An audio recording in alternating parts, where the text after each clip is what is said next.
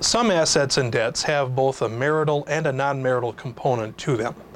For example, if you owned a home on the date you got married but continued to pay off the mortgage during the marriage, if you had equity in the home on the day of the wedding, that equity plus growth on the equity would be non-marital.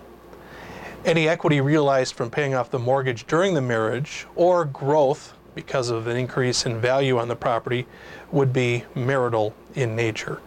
Similarly, some bring a 401k plan into a marriage, and the contributions and earnings on the premarital contributions would be non-marital in nature, while contributions made during the marriage and growth on those contributions would typically be considered marital. The same logic applies to debts. If you have a student loan you brought into the marriage and then continued in school during the marriage and used some of those funds to pay household expenses, the debt would have both a marital and a non-marital component to it.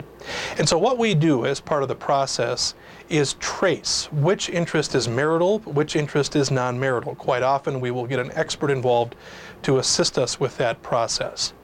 Once the non-marital interest has been established, that interest is assigned directly to the person who holds the interest, while the marital equity or debts are divided usually equally.